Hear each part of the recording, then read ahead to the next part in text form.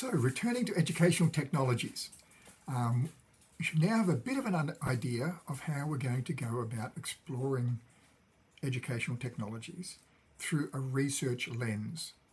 And an important aspect of that is clarifying your ontology, your epistemology, and your theoretical perspective. But we also have to explore the educational technologies themselves. Now, there have been a lot of educational technologies throughout human history.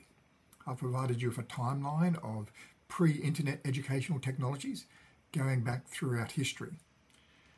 Then we have the modern age of educational technologies, and there's 6 ages defined in the reading, and how we've progressed through these different applications of educational technology to the teaching and learning process and to our engagement with society.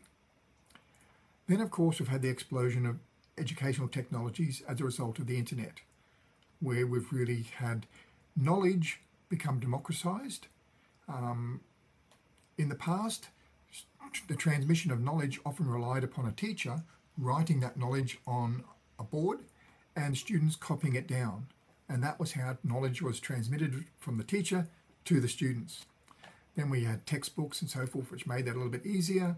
And then we've had the proliferation of the internet and a whole range of other technologies that are assisting with that. And of course, we've got a range of technologies that help us unpack concepts, such as virtual reality and simulations and a whole range of other tools that help us understand the concepts embedded within the knowledge that we're exploring. So what we've done again is looked at creating a timeline of this, and what I'd like you to do is to contribute your own ideas of post-internet technologies, educational technologies, that you can add to our growing timeline, where we're exploring how various technologies can be used in education. And then, of course, most recently, we've had the introduction of artificial intelligence, and particularly with generative text and dialogue agents. Now, these are potentially going to represent another major shift in educational technologies. So we're just starting to explore these. It's only been happening for a few months.